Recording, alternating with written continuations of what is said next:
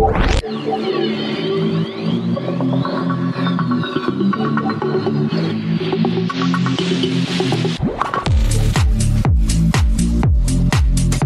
welcome to Podcasters Row. This is King of Podcasts, welcoming you to another episode.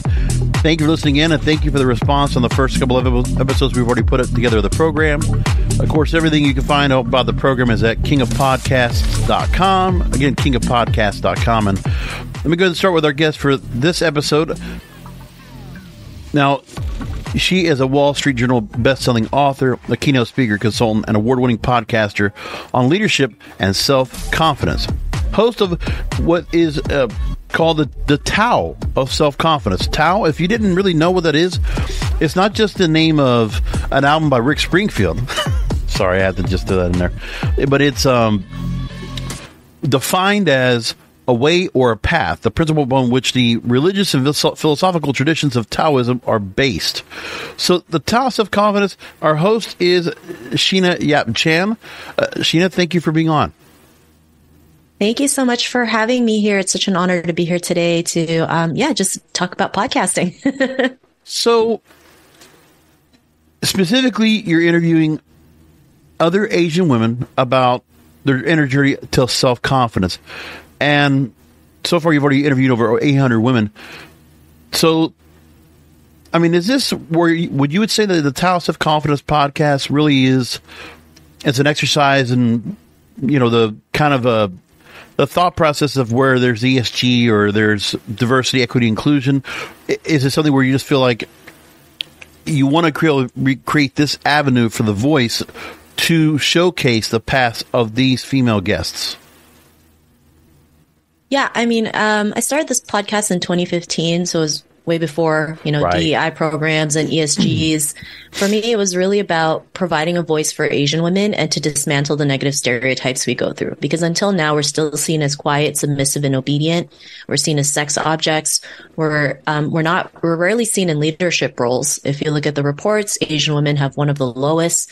And for me, when I started this podcast, I just really wanted to have first and foremost a support system for Asian women who are dealing with confidence issues, because I was dealing with my own issues, and then I couldn't find any resources that literally catered for Asian women. And because culturally we're not told to share what we feel, how we're doing, everyone thinks we're fine. Second of all is representation. For me, representation was so important because growing up in Toronto, Canada, in the early 90s, I never saw anybody that looked like me on the media. No role models to look up to. I felt ashamed of my own culture. I wanted to have blonde hair and blue eyes, to feel more Western. And so for me, the podcast is really showcasing Asian women, sharing their stories, being able to relate to others, because, sometimes in the world of social media, we see all the pretty pictures, the filtered photos, the filtered magazines, thinking that's what perfection looks like, not really realizing it's altered to a T. And the more we can share what we're going through, our struggles, how we're able to overcome them, people can relate to that. People can realize if she went through a similar situation as me, and she was able to move past it, then I can do it as well. So for me, representation always leads to more possibilities, right? Like seeing more Asian movies in Hollywood, or having someone in leadership, or, being the first person to break barriers, make history. That's really all important, because if you look at, even not just in America, but everywhere in the world, right? Asian women are still, second class to men, or they're still going through a lot of issues, or they're still, struggling by their own cultural background, right? Like, in China, if you're 25 and over and still single, you're literally called the leftover. That's just one amazing of the many things. And you know what? It's maybe it's just from where I've done in my podcasting space, where we've had quite a few Asian women that have been in very high levels when it comes to either CEO or president. And I think we're just off the top of my head. I just recently interviewed Stephanie Wang, who runs a company called Ka Empathogenics. So creating products that are based from the canna plant, not cannabis, but Kanna plant in South Africa, and be able to create that together. And then I have also in the cannabis space, if you didn't know, I actually, one of the networks that I get to produce programming for and I run day-to-day operations for is Cannabis Radio. One of the major CEOs of Leafly, which is a major company that does a lot of, really as a directory, almost as a, like not Amazon, but it just really is as a very reference directory out there the CEO there is Yoko Miyashita. And then I think about the fact that I remember producing a podcast for a year for a company that was a mobile marketing platform called Rumble. And her name was Wen Tu, and now she's the president of NationSwell. I see a lot, and I never really think about, I guess, in the MySpace, I never think about the fact of, in some cases, the background of who we have, that where they come from to become leaders. What I want to ask now is, when you look at the stories that you've been told of those that have been able to make it to a certain level of, as a CEO or owner or founder or as an entrepreneur that has made it to a very high place, what do you say about, what have you learned about the idea where it's not so much based on merit, but obviously merit, it plays the important role, and it should. At least where I think there's something about that to be said, that anybody is moving forward. It doesn't matter. You can break all barriers if somebody that you bring to a position of importance is based on merit. But do they also care about, this is what I want to ask, is do they care about who comes in to replace them? If it's someone of a similar background, similar plight, is that something that you've learned from those guests? That's what they try to do in order to go ahead and keep the legacy there. Yeah, that is a great question. And, after interviewing so many women, I think, we just go through a lot of struggle, right? Sometimes they look at the color of our skin, they look at where we come from, and it's seen as a disability sometimes, right? Maybe especially if you have an Asian name, it's like, once you have an Asian name, you're less likely to get promoted. You're less likely to be in those leadership roles because no one will take the time to say your name properly. And your name is the most important thing in the world, right? It's part of your identity. Just also we have the model minority myth where everyone thinks all Asians are successful and that we don't need any help and we're the model citizen, but that really hurts us because then, people think, oh, we're fine. Nobody cares about us. Sometimes we're not even seen in diversity programs, right? So there's a lot of different things. And I know sometimes, it does take work on our end, right? Nothing happens overnight. We've been taught to always just work hard, and working hard is great. But there's also working smart. And one thing we were never taught to do was to network, right? Especially if you're at a workplace, right? You work hard all your life, but yet you're still in that same position. And why is that, right? Is it because, that's all you're seen as hardworking? You put your head down, you never make any trouble. And then because of that, you're not seen as leadership material or, someone to promote to the next level. Right. And this is a commonality that I see, right? And so it's important to go out there to have the confidence to network, just to even say hi to somebody, because that could lead to different opportunities. And this is why confidence is so important, because we're going to be in uncomfortable situations. I mean, it's not easy for me sometimes to go out there and network with people and, be in a room with people I've never met ever in my life. But I push myself because it's not just about me. It's about every other Asian woman who feels like they're not, they feel like they're not enough, or they have to do something more, or they feel like they don't see anybody else doing it, so it's not possible. So I hope that answered your question. Absolutely. I want to ask this too, because there was also a guest I had on another program on cannabis radio called Blunt Business. And I remember speaking with Jean Sullivan, and she's works with ArcView Group, which is one of the larger investors, the larger companies in the cannabis space. And one of the things we talked about was when you have women in general that get a seat at the table in the conference room and they are looking to move themselves up, the one thing is that she made a mention of was that is a matter of speaking up. That there are not enough women that are in the conference room themselves when they have that opportunity to speak up and be heard. And when they have ideas or they have, concepts that will further growth or further success, they need to be able to go ahead and take that opportunity and not stay quiet. Now, from your own experience, I mean, have you seen where that has been something that has been missing? If you have other fellow women in a boardroom that should have that opportunity to go ahead and say something, if they have a great idea, take the risk, go for it, say it, and let it be in the ether.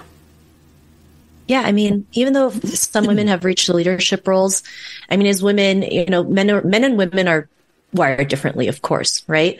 As women, we're more emotional. We overthink everything. We're afraid to say something stupid because we don't want to sound like, we're dumb or we're being laughed at. And so sometimes we kind of just hold back a little bit because it's like, I don't want to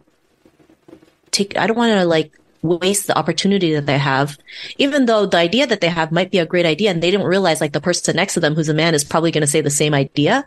So it's better off just saying it, right? Regardless if it sounds stupid, because as men shoot their shot all the time, right? They don't care if they get rejected. They don't care if it sounds stupid. All they care about is that I'm willing to do it, and whatever response I get, I'm happy with it. Versus women, we may be 110% ready, but yet we still hold back. And because of that, there's a huge confidence gap between men and women, right? Women are capable. Women are so capable. I'm not saying men aren't capable. I'm just saying women are capable, but because they're afraid to take action, that's what really holds them back. And the number one reason for having low self-confidence for women is due to inaction. So it's really important to step up, to speak up, to show up. And sometimes, part of the reasons why women don't advance as fast is because we could also be the problem, right? When one woman is in the leadership role, they're afraid that someone else might take it. And so, they do whatever they can to stop that other woman from moving up with them, not realizing there's so much space in that table, right? To move up or create our own spaces. And I know this is not always the popular opinion because they're like, how dare you? You're a woman. How could you say that? But it's true. It's true. Like as women, we get catty, we backstab each other, we bring each other down, and you don't see men. I'm not saying, like men don't do that as much as women, right? Like I was at a networking event last week. And, I'm just observing the room, right? And men, they meet each other, they talk, and then right after they're like, let's catch up, let's do business. And it's that simple versus women. Sometimes it's like, they got to stare at you sometimes, or they look at your outfit and they're like, oh, how could she wear that? Oh, who's this new person? And, those are just some of the things that women go through, right? And it happens more often than we realize. So of course, we're also part of the problem, right? If we don't move forward, if we don't learn to collaborate with each other, nothing happens. And, society always sees women as that superwoman who has to do everything themselves, not realizing we don't have to do everything ourselves because men don't do it on their own. They always have other people they collaborate with or outsource and things like that. And so women should be able to do the same thing. But I think also when you talk about where various women of color in the space, and I think it's also depending on the family structure, upbringing, and the discipline that's brought upon. Because I always feel like, and I'm not saying we're at the highest levels of a business, but I mean, when I do see leadership, just like say every day, if I go and, pass by a nail salon or dry cleaner or just some various businesses, you see, just a mom and pop, it's a trade. And it's just, you see a lot of women that are in front of the counter and they're handling the day-to-day operations. I think that's also has to be considered is that where you can see in the Asian space, you're talking about, okay, Chinese, Japanese, Korean, Filipino. So like you consider, especially where I'm at in South Florida, you see a lot of discipline and you see that they're not necessarily so affected by, the emotional quotient. That they handle business and they're strong, they kind of keep a strong fist of things, but they keep everything in control, managed, and things run pretty smoothly. I think it's something where I just feel like for other women of color, they should be looking where Asian women are coming from in terms of management and leadership, because you could just see where whatever they're given, small scale to a larger scale, they're handling it. It may seem like they're handling it, but like I said, culturally, we're told to just never make any noise. We just do as we're told. We work hard. We bow our heads down because we don't want to make any trouble. And sometimes that silence really affects us because, as you can see, what's been happening in the U.S. and Canada, the rise of anti-Asian hate. Right? Most of the time, it's our elderly who's being attacked, and women are attacked 2.5 times more than men. So if we don't say anything and we just let things slide, it's just going to get worse. Same thing in the workplace, right? If we don't say anything, if we just bow our head down, work hard, never make trouble, even speak up, then they think we're okay, not realizing that we're not okay, right? It's just we've been programmed to just never say anything. And if you see recent reports, especially in the tech space, there's a lot of Asian employees who were fired for speaking up or for bringing up something. And, it's not always easy to share something like that, right? Especially when you work for big tech companies. You're one against, how many tech companies in like San Francisco. So it may seem that way at times. I'm not saying it's that everybody goes through that, but for some people, especially in our culture, it may seem like we're fine, but really we're not. And sometimes we're just afraid to ask for help. because it's seen as a weakness or a handout. And so for me, it's really important to talk about these things, to talk about, be okay to ask for help, be okay to share your feelings, be okay to say you're not okay, right? Because then we can find ways to move forward, to heal from that, so we can show up as our best self. Because Asian or not, we go through some form of trauma, right? And we carry a lot of trauma, not only our own trauma, but the trauma of our ancestors, the trauma of our parents, our grandparents. And if we constantly keep that in and not say anything, then we're just like a ticking time bomb waiting to explode. Right. And when you're talking about, in terms of Asian Americans being denied tech leadership roles, going to court, I see that came from USA Today, and there have been issues where that's becoming an issue altogether. And this is where part of these companies, I think part of the thing too is that some of these companies, I mean, no matter who founded it or who is leading it today, there is a lot of where they feel like, and I really feel like this is true, this performative aspect, that whoever they want to bring on board, they need to have diversity, equity, inclusion as a visual and nothing else. And it doesn't make much more in terms of the acumen or the knowledge or what somebody brings to the table, the merit. And that's one of those things that's a constant issue right now. From the guests that you bring on, is that something that you hear quite a bit of? What are the, if there's any, you can say there were 3 constants you always hear that are obstacles that your guests always bring across. What would those 3 things be?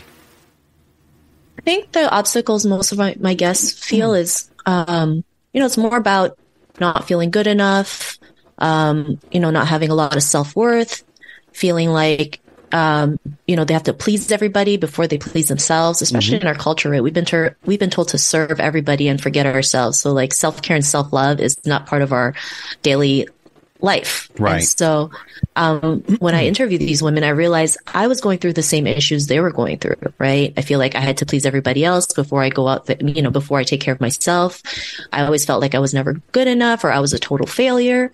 I resisted a lot. I was overthinking about every single little thing, and I always had to show up as my perfect self, right? And then, being strong meant, you always had to have this strong character and not be vulnerable. And especially after the pandemic, I think there's a huge mental health crisis. Vulnerability is our greatest strength. And so sometimes it's okay to say, hey, I got rejected today, right? Or, hey, I'm not feeling great today. Or, hey, today is my confidence level is minus 100 versus the opposite. So yeah. Now, when it comes to your podcast, it's adapted off of the book that you also have, also titled The Tao of Self-Confidence, A Guide to Moving Beyond Trauma and Awakening the Leader Within. I want to take just right off the top, or just on the subheader of the book, that you make the point about how in the midst of the pandemic, intergenerational and historical trauma, false stories we tell ourselves, and how we rise above stereotypes, you're tapping into inner joy, celebrating your authentic self, and awakening the leader within. So the trauma that you say, you use the word trauma, which is always a very strong word, and always it feels like it's something where it's a lack of control or being held down.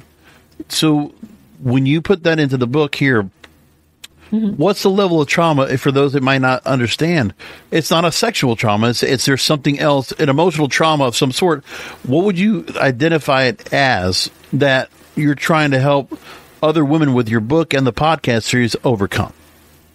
Yeah, I mean, there's so many different traumas that we go through, right? It could be through our childhood. It could be through our traditions. It could be, PTSD, sexual violence, mental health. There's so many different things. And then just, historically what we've gone through in different countries in Asia. Also the model minority myth, how that affects us. And intergenerational trauma is really prevalent, right? If you've been taught one way of living from generation to generation to generation, and that's all I mean, you're also transferring all the intergenerational trauma that our ancestors have gone through. So sometimes we're not aware that there's something holding us back from moving forward. And in order to become the best leader, we need to work through that. We need to find ways to heal through that, or else, it's just the same cycle over and over again. And as I was looking at different leadership books to see, what was that one thing that was missing, I realized a lot of them were rigid manuals, right? And we're all different. We're going to have do things differently. And this is not just like another rigid manual. It's just like a guide, right? It's like, this is what I've also been through. This is some of the things that I've done. It may or may not help you, but there's different ways of doing things. And then the best thing is you can pick and choose what works for you. So, I mean, trauma is something that we never talk about. And I think it's something that we have to address because it's not only Asian culture that goes through it. Every single person goes through it, right? Maybe there's something in your childhood that you didn't realize is stopping you from moving forward. So like for me, when I went to kindergarten in the Philippines, I failed kindergarten for coloring outside the lines of a photo. And that carried with me throughout my adult life. And for the longest time, I always felt like I was a failure. And it all stemmed from that one moment in time when I was 5 years old, coloring a photo outside the lines, thinking I was a failure, not realizing that actually that was just a sign that I was always meant to color outside the lines, live life differently, not go through that typical way of living.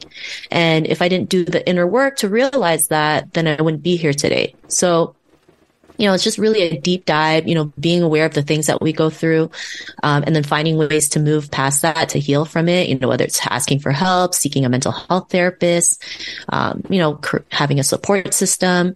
Trauma is not just one thing. There's many aspects of it. It's very, it's very complicated. And, I just do my best from my point of view and the research that I've done to show you different types of trauma that you may or may not be aware you've gone through in your life. One of the shows that I helped to produce is a show called Market Edge, and the host is Larry Weber. And at that time, he did a lot with the podcast interviews to go ahead and write books that he would write for his basically leadership management. And he's the person that actually was with Weber Shandwick. He founded the firm that created the Got Milk campaign back in the 90s. I want to know if that's something that you do right now with the podcast, where at the moment, you now have a new book that you put in as part of your Women Who Boss Up series, and it is a book called Phenomenal Women Who Boss Up. Amazing stories profiles women who have broken into the mold to achieve, overcome difficulties, or aspire change through relentless endeavor. And the various disciplines include STEM, healthcare, finance, coaching, and nonprofit. So when you prepare for these books, along with everything else that you do, has the podcast been used as a way of getting a bit of a transcript or getting that interview that you wanted to have with a particular leader in the space that you can use in the book? Yeah, that's a great question. I actually don't use my interviews to use as a transcript for the book. We have a separate one that we do, but okay. I do invite guests that are part of the book into my podcast. So yeah, because for me, like, the podcast just serves as that support system. And that's really it. Just being able to share stories, be able to help them promote what they're doing, whether if they have a book, if they have a product or service that they're promoting, especially as women, right? Self-promotion is something that we're not really good at because, right. It's seen as shameful, not ladylike. But you look at the movie Barbie, right? The Barbie movie has made over $1 billion worldwide. And 1.2 how are they able to do yes. that? Mm-hmm. And how are they able to do that? Through constant promotion. Like, you couldn't go anywhere without seeing the color pink.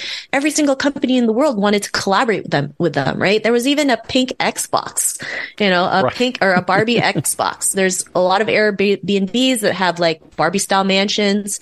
And so, for me, it's like, you see that.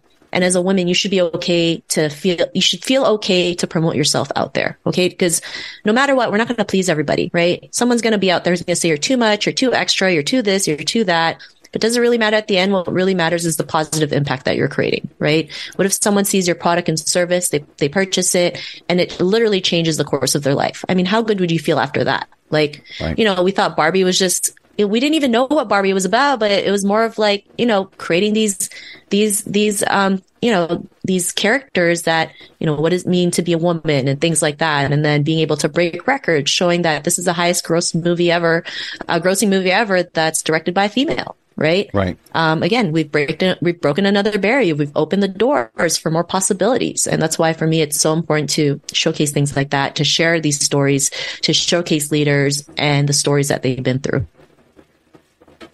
But I'll tell you one thing, when it comes to women in leadership and just women being able to succeed in the world of business or wherever whatever their plan is to be, I like the part where, it's building the merit and having the traits to be able to go and succeed where I don't worry too much about other people having to go and help me get to that spot. Or, I mean, I want mentorship. I want, collaborative efforts. But if I want to make it somewhere, I want to be able to make it on my own and not be brought up because of something that is not part of my merit.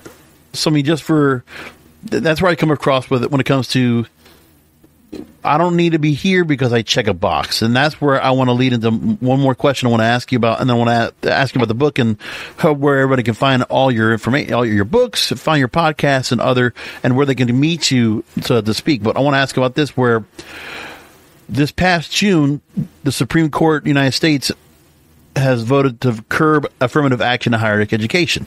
And from a lot of stories we kept reading about, when the decision came down, a lot of Asian Americans were affected by who was being allowed to go ahead and be accepted into colleges and various institutions, especially Ivy League schools. And it reversed decades of precedent upheld by majorities that included. So the thing was, he said that the decision impacted how all colleges and universities use race in their admissions practices, and now forces institutions of higher education to look for new ways to achieve diverse student bodies. So they've changed all that. What do you think about that decision, and does that now open the door for more Asian Americans and just for more Asians that want to come in as foreign students into American schools? Is that something that looks as a very big as a positive going forward to bring new leaders into the fold? When I saw that, a part of me felt like it could also create a negative impact. There's been a lot of hate against Asians, right? Especially after the pandemic. And, you see the media, there's a lot of hate between just different cultures, right? And now this comes up, the affirmative action. It's like we're back to square one again. We're going to be seen as that person to be targeted because we take in someone's space, when in reality that wasn't a rule that we created. It was a rule that Supreme Court created, right? So for me it's hard to especially because I don't live in America, I live in Canada, right. But for me, that's how I feel that the affirmative action it's actually going to affect us in a negative way, because now it's not about because we're Asian, we can get in. It's like, oh, now you're Asian, now you get the chance, and then you're taking my chance. And then it becomes more hate put on different cultures, right? And that's not something that we want either, right? This is not about hating on each other. It's about, like you mentioned, like just getting a fair play at things. But it's probably just done not in a way that can benefit everybody, right? We always want to create win-win situations. And I don't think this one is one. But now, in Canada, just to bring out this point, they had the Canadian Charter of Rights and Freedoms, and it does not explicitly stipulate affirmative action for higher education, but treating group preferences as legally compatible with equal protection. And it's a much different story because you have Aborigines, people with disabilities, visible minorities of various other areas that America might not have to be privy to as well. So the thing is, I mean, what do you think would be the ultimate change that you see? We don't know what it might be now, knowing what admissions for schools are coming up, but I would love to know what you think will be the outcome of those that are looking to, strive to be the women like yourself and your guests want to be. What is the outlook they're going to be looking forward to now that this has changed? I live in one of the most multicultural cities in the world, right? And for so long, I never saw anybody in the media that looked like me. And it was important to showcase, diversity in a way also that doesn't, like you mentioned, check the box. That's not what I want either, right? We don't want to be seen just to check off a simple box. We want to be seen as, we're talented, we can make things happen, we have ideas that can help the company grow. But because, based on our skin color, sometimes that stops us because they see us by a certain stereotype. And so, being able to have more programs where we can all have this fair play would help us a lot. And then being able to see that in different fields, it just shows us what's possible. Is it going to be easy? Probably not. You're probably going to have to work 10 times harder. And that's what I think most people don't understand. Like, it takes work. And especially as women, sometimes you got to go out there and just make the first move, right? I mean, as women, we're always told to wait for things to happen. It doesn't help that Hollywood, has these like movies where Prince Charming is always going to save you. But in real life, no one's saving you, right? Like you got to go out there and get those opportunities that you want. And it doesn't matter if people call you like crazy or too much. What really matters is what kind of impact you want to create, right? I'm sure, people have called me all kinds of names, but, I've learned to let it go because I have a bigger purpose, right? I want to show Asian women what they're capable of. I want to show them that they can be leaders. They can be the president if they want it. They can have a 9-figure business if they really want it, but it takes work on their end. It's not going to be a walk in the park. I mean, if you look at, Asian Americans in Hollywood, right? It took them decades to get the notoriety that they have today, right? It wasn't overnight. And I think sometimes we're in this like generation where no one wants to deal with the work. And sometimes you got to put in the work, right? For things to happen. We got to take action, even if we're scared, even if we're nervous, even if half the time we don't even know if what we're saying makes sense, right? We just got to go out there and do it, make mistakes, course correct along the way. And you'd be surprised how much impact you can create or the results that you want to create. And that takes a lot of confidence and courage, especially as a woman, because I know it's like, for me, I always waited for things to happen because I was like, well, I can't go out there and ask people to do this or ask people to do that. Or, for so long, I delayed my own success because I was too afraid to go out there and make that move. And the moment I realized, like, I can just go out there and reach out to people, that's when everything really started happening because I just said, you know what? I'm not going to wait another 5 years. I'm just going to go ahead and do it. And so, I think just telling more authentic stories is really important. Sharing our specific stories is really important, especially, for me, I was always rejected because I was told, what I did catered to a specific audience. But I never understood that. Like, what does that mean? What makes me specific? Is it because I have smaller eyes, a flatter nose? Like, what is it? Right? Not realizing, we're all human beings. We all have different stories, and having specific stories from different cultures is so important because we can find different solutions. We can see things from a different perspective, and then we can learn something new from other cultures. Right. I mean, I love learning from different cultures, especially food. Like, food is. Oh my goodness. Yeah. Well, and it's not just the food, it's the music. It's just the whole lifestyle. Culture is a great point.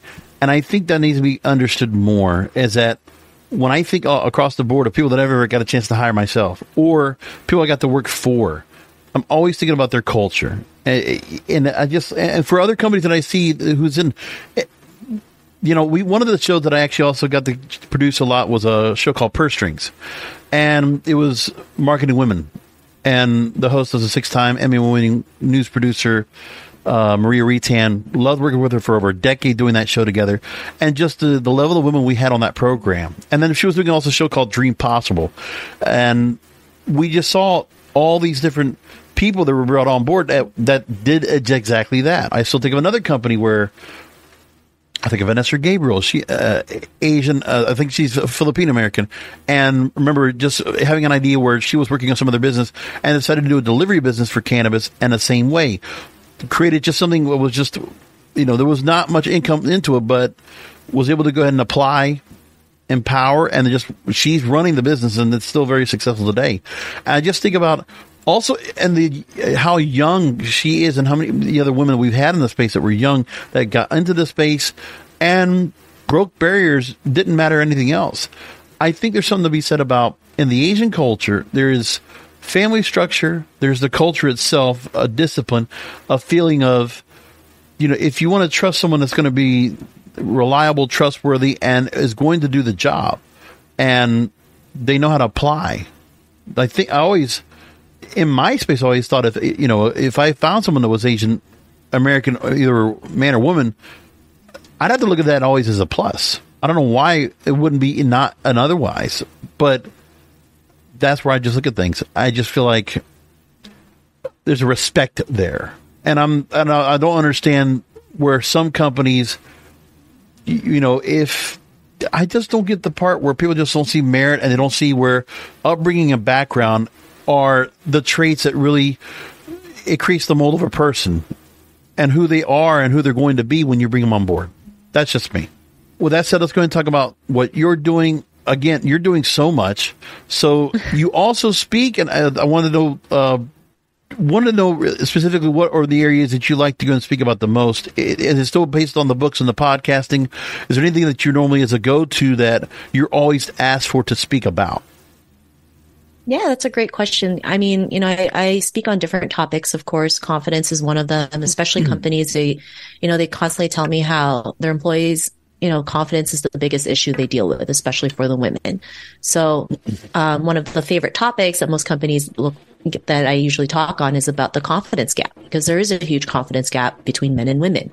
And there's been studies where if women just applied and took action, we actually do better than men. Then, not that I have anything against men. I think it's great. You just go out there without thinking and make things happen. Right. And even when I talk to different men, I ask their story. I just ask them what they do. And half the time they don't know, but they just go out there and make it happen. And as women, if we apply that same mentality, just imagine how much we can accomplish. So that's one of them. Now that the book is out, trauma is really a big topic, because mental health is huge, especially in the workplace, especially after the pandemic, right? I mean, people who are working from home were actually more overworked than working in the office, because they're not, especially women, because they're not only dealing with their job, they're dealing with family life, homeschooling kids, taking care of family, running errands, running chores, and they may even have a side business that we don't know. Right. There's so many things. And, as companies, need to have resources that really can help them with their mental health, because if their mental health is affected, then the productivity goes down, right? You want to be able to help them so that your productivity goes up. And when productivity goes up, guess what else goes up? Your profit margins, right? And so that all is in full circle. And I think some companies don't realize how important it is to have these programs in place, and not just like surface level programs, but really like actual programs that can really help them. Because, I've seen some other companies where it doesn't, like, I look at it and it's like, is that really helping someone, or is it just making you look good? Right. We need to have actual programs that can help them, because we don't know what they're going through, especially, in our culture with the rise of anti-Asian hate. Like, a lot of Asian women are getting very paranoid, and I don't blame them, right? They can't even sit in the subway peacefully because they're afraid someone might attack them. They have to look at their every shoulder as they're walking to the car. Right. Last year there was a lineup of people in New York to buy mace, and it was like an 8-hour lineup, and it would zigzag all over New York City. Right. And it's important to have safe spaces, right? Even sometimes when I travel to the US, I start having anxiety because I'm like, oh my God, what if I'm walking in broad daylight and someone just attacks me because of the way I look? Right.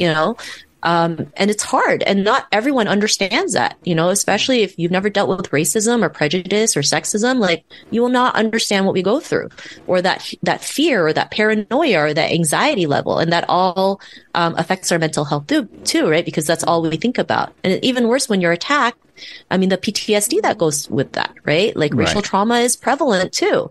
And if we don't have the resources to work through that, then it's going to keep haunting us. So, that's another thing, trauma, the different kinds of trauma.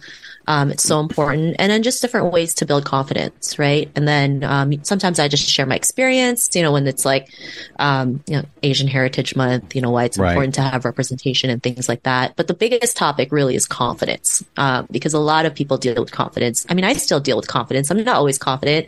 I mean, even just chatting with you, and I'm like, oh my God, I hope whatever I'm saying makes sense. I mean, we all think like that, right? Or when I wrote my book, I'm like, oh my God, I hope people will like it. I mean, it's normal. It's normal to have these thoughts or to go through imposter syndrome.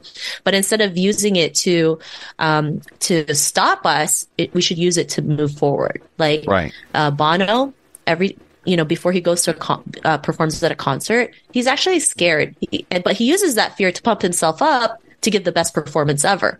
Oh, yeah. And that's what I do when I speak. I mean, I get anxious all the time. I get nervous. I'm like, oh my God, I hope I give the best talk. And instead of me backing out, I said, okay, I'm going to use that and just give the best performance ever. So being able to utilize the negative emotions we have for something good versus holding us back. Yeah. Even if you are self-confident, you found all the confidence in the world, you're always going to have to keep reinforcing it. and reapplying it, just like you said. And everyone that is if they don't feel like they have those kind of bouts where they have a little bit of unsuredness, then just realize that everybody has that. But I can tell you, just to me, I hope that more Asian women just realize that, just their worth, their value, and what they can contribute to any business or any kind of leadership role. That, there are those companies that people are just they're dumbfounded. They don't know it any better.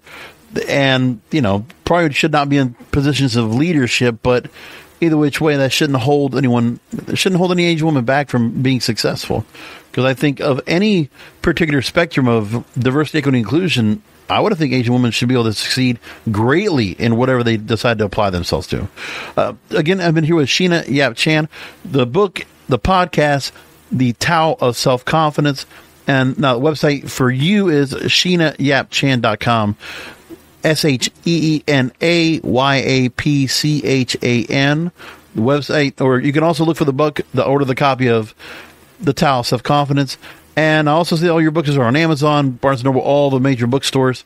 And let me just give you another minute just to go ahead and put whatever point you want to put across in terms of that first, just that initial point to those women out there that might be listening of what they should be doing in order to apply what you're trying to put in these books, and from what you hope that you and your guests have been able to go and get out to the audience that they should know about, and that what they should do in order to take that first step to their own self-confidence.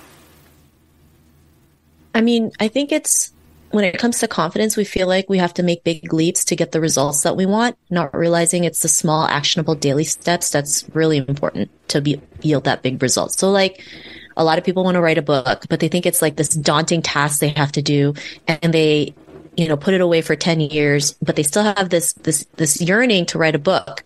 So for me, it's like, if you really want to write a book, just start with a page a day. Start with a page a day, every single day for a year. You'd have enough pages for one book. In fact, 2 books if you really wanted to. So it's really just starting small and then slowly increasing it, right? Like for me, I wanted to start jogging, right? Because I just wanted to get fit. But the first time I jogged, I couldn't even run a meter. It was pitiful, actually. That was in my 20s, which is makes it even worse. A couple years ago. Well, you can say that. Well, it's way longer than that, but decades ago, let's say. But I realized, okay, we're going to suck in the beginning, right? Sometimes we got to embrace that suck and realize, that was bad, but doesn't mean we failed. It's just, it was bad, but we can pick ourselves back again and keep going. It went from going from 1 meter to 2 meters to 3 meters to now being able to jog an hour straight. But that wouldn't have happened if I didn't have that first initial one, right? Sometimes we have this picture in our head thinking like, when we first try something, it's going to be rainbows and butterflies. It's going to be picture perfect, not realizing it's going to be a hot mess. And so I think when people realize we're going to suck, it's okay. Just keep moving forward. Even like with podcasting, when I first had my podcast, like I was like, oh my God, I'm terrible. I don't even know what I'm doing. Like I'm going to be a total failure, but I kept at it, right? I kept at it. And here I am today, not only a podcast, but with a book. But that wouldn't have started if I just didn't go out there and just take it one step at a time. Rome wasn't built in a day, so don't expect yourself to do the same thing. Right. Agreed. Thank you so much for being on with us, Sheena. I really do appreciate you taking time out. And again, best of luck. And I hope people really hear this and they draw to you and what you're doing in terms of your podcast, the books, the speaking engagements. Anything you can tell us in terms of where people can find you when you do speak? Where's the best chance they can go and catch you at a speaking engagement? Yeah, just connect with me on LinkedIn. I'm the only Sheena Yap Chan. It's actually my favorite social media. So I always have updates or when my next events are and things like that. Or if I'm, at a bookstore near you, feel free to connect with me on LinkedIn. And by the way, congratulations. I mean, I see you're up to 868 episodes of The Last Check.